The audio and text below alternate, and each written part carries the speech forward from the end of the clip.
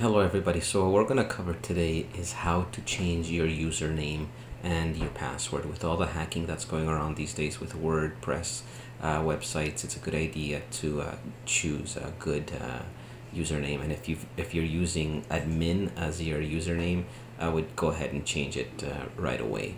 So the first thing we need to do is add a new user. So in order to do that, we just go ahead, like in here, into users, click on add new. And then let's put in the information. So now I'm gonna put WP Basics as a new user. Just put in any email address that you have available for this purpose. I'll just put test at test. I'll just put that name, John Doe, for lack of a better name. And then you click in here under password. You click on show password. And you would want to select a strong password, something like this one that's being displayed, or you can generate a new one. But for this demonstration purpose, I'm just going to put something like this. This is just for demonstrations. You would definitely want to choose a strong password. And I have to click here because it's a weak password.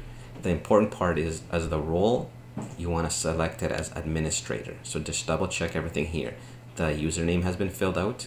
The email address has been filled out. First and last name has been filled out. You have a strong password, and you've selected the role as administrator. Once you've done that, go ahead and click on add new user. So the new user, as you can see now, has been created. So the next step now is to log out, because right now we're logged in as root. We have to log out from that one. Okay, go ahead and log out, and let's log in as the new user we just created. Oops. So let's log in. So once you've logged in, what we want to do is go back again to users. And now you can see both users are still there. And we want to delete this user.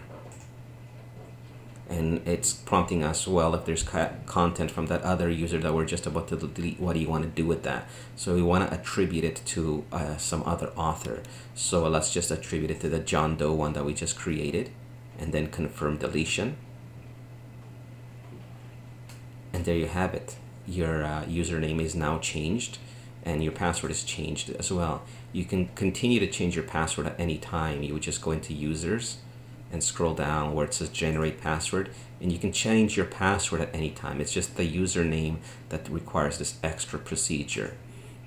Just one other thing that I would suggest is that the nickname that you use, that it should be different than your username. So you know, put it to anything else except what your username is. That just adds an extra layer of security. It's harder for people to guess or to use that, because most people use the nickname as the admin name. So if they know your nickname from watching your posts, they'll know what your admin username is also. So this just gives it an extra little layer of security.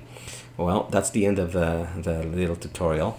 I hope you liked it, and if you like this tutorial and want to see other ones like this one, visit my website wpbasics.org, and also please don't forget to like and don't forget to subscribe, and I'll catch you later. Bye-bye.